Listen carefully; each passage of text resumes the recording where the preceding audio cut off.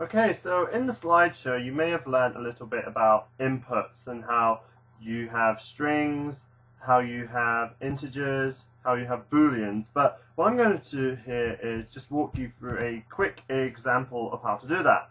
So when we're using a string, we can get away with a simple input such as name equals input, what is your name? And then it will ask you your name, and you can type that in. And if I want to see that again, all I need to do now is go print name, and that will do that for me.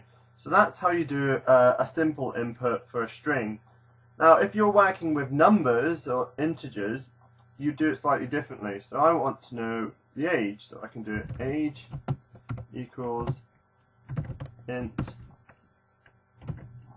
input, what is your age?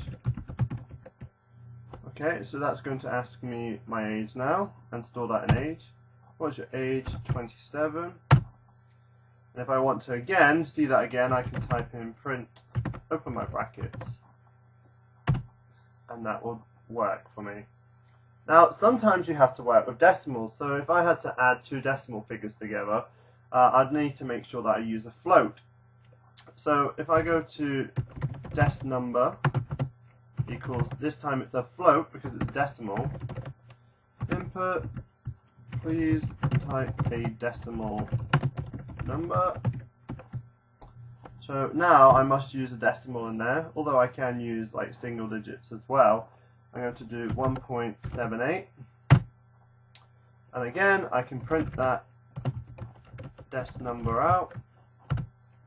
That shows me 1.78. Now, if you are working with booleans, there's only two outcomes really, true or false. So if I go to boolean,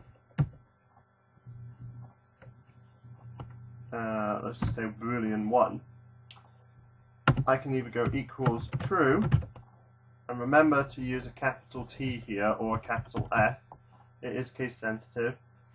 Now when I print boolean 1, it says it's true, but I could say boolean 1 equals false, and again I can now print boolean 1 and it tells me it's false. Now that's just a quick guide to show you how you can work with variables and how you make sure you use the correct data types such as integer, float, string, and boolean. So that should support the materials. If you have any more questions, then refer to the slideshow, which also walks you through how to do this. Thank you.